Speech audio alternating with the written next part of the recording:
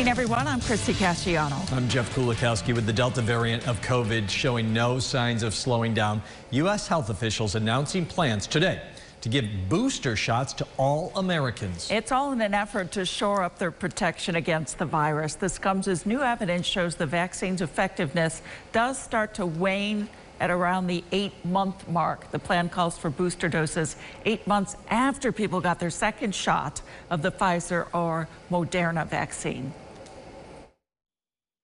They're trying to pick a time point where they can maybe stay ahead of the curve and not be trying to get people over here to get their first immunization series while having this group over here lose their protection. A full conversation with Dr. Thomas at 5:30. It should be posted at localsyr.com. Now, those booster shots we're talking about could begin to be rolled out the week of September 20th.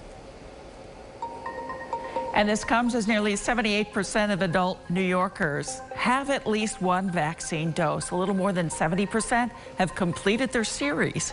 News Channel 9's Adrian Smith hears from one doctor whose main priority is still to get as many Central New Yorkers their first round of the vaccine. Dr. Philip Falcone of St. Joseph's Health says he's received many questions from immunocompromised patients, wondering if a third dose of the coronavirus vaccine is the right decision. We have seen that there is a need for that among the severely immunocompromised.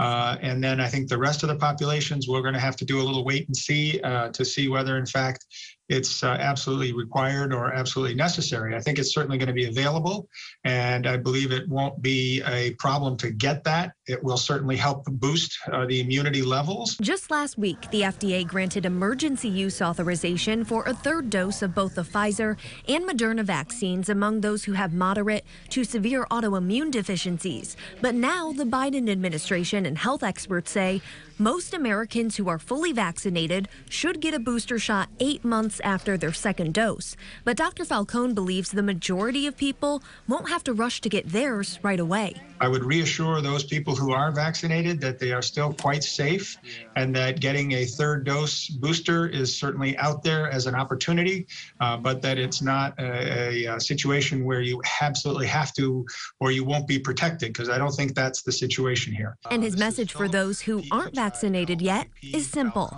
I will note that in this country, only 50% of the population has been vaccinated. So there's still quite a few people who really haven't even gone through the preliminary set of vaccinations. To be as protected as possible as a community, we need as many people as possible to be vaccinated in the first place before we start thinking strongly about third doses. The rollout of these booster shots could start as early as the week of September 20th. Those who receive the single-dose Johnson & Johnson vaccine will also most likely need an extra dose, but there still needs to be more data collected before any guidance is released.